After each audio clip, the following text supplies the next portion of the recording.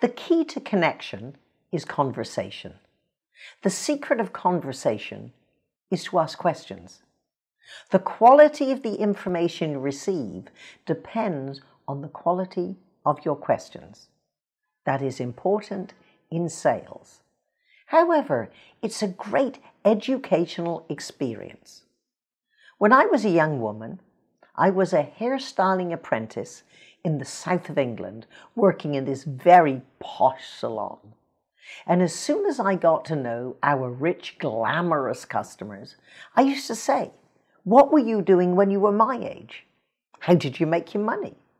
Did you make it yourself or did you marry it?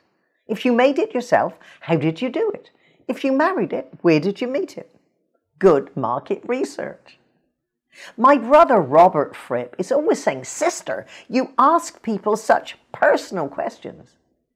In 24 years behind a hairstyling chair and decades of attending meetings and conferences, sitting next to people on aeroplanes and at networking events, nobody has ever said, "That's none of your damn business." Because people love talking about themselves when they can tell the person asking question is genuinely interested in hearing the answer.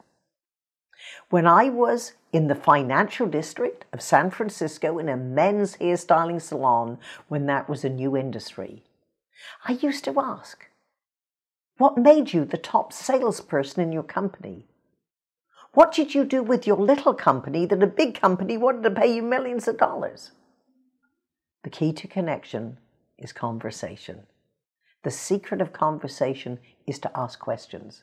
The quality of the information you receive depends on the quality of those questions.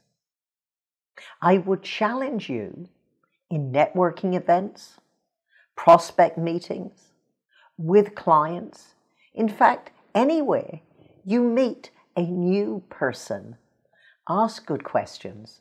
I work on the principle everyone is more interested in themselves than they are in me. And that is not a bad premise to work by. Certainly, you might have heard me talk about you-focused language in presentations. Certainly, the first time you have a prospect call, you need to be asking more questions than talking about your company. And then whenever possible, put back their words into your presentation.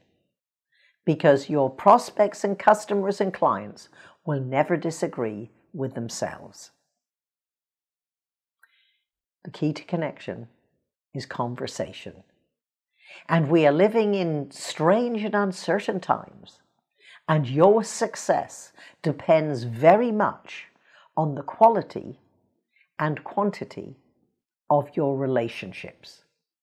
To be considered an interesting person, be interested.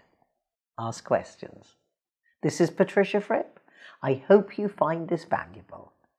And don't ever celebrate closing a sale. Celebrate instead opening a relationship.